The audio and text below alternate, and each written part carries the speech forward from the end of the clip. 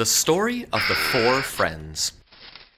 One day, a crow happened to spot a flock of doves flying while trapped in a hunter's net. Curious, he watched as they landed near a mouse's hole. The mouse emerged and gnawed away the ropes to free the birds. Thought Crow, this mouse would be a good friend to have. "Hello, mouse," said the crow. "Won't you come out of your hole and talk with me?"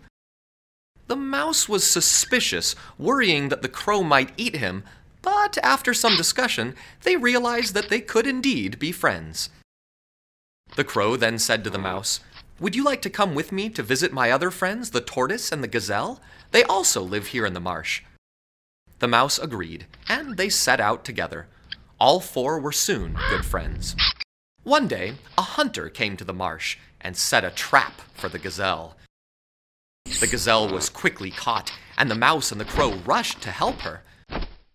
Just as the mouse was chewing through the ropes that held the gazelle, the tortoise appeared through the reeds. "Can I help?" he asked. The gazelle looked at him fearfully and said, "This is terrible. In trying to help me, you have doomed yourself, for you're too slow to get away when the hunter returns." But the tortoise shook his head and said, "How could I be happy knowing a friend was in danger?" Just as he was saying this, the hunter arrived. The crow flew up, the mouse dived into a hole, and the gazelle leaped away. But the tortoise was unable to escape. The hunter was surprised to see his trap empty, but quickly netted the tortoise to take home instead. Seeing the tortoise captured, the remaining three friends came together to devise a plan. The mouse said, "Friend Gazelle, you must run out into the open where the hunter can see you. Pretend that you are badly wounded." Then Mouse turned to the crow. "For your part, stand upon the gazelle's head and peck at her as if you were attacking a wounded foe.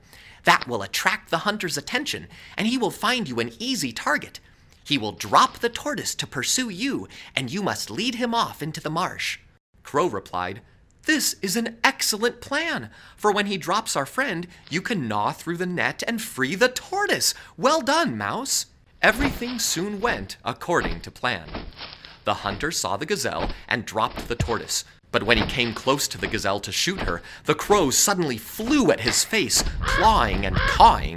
The gazelle swiftly leapt away, and the hunter was foiled. Meanwhile, the mouse had nibbled his way through the net that held the tortoise, and the two friends slipped off into the marsh together. When the hunter returned to an empty net, he wondered if he was going crazy, and swore never to come back to this marsh to hunt again. As you might imagine, this pleased the four friends very much.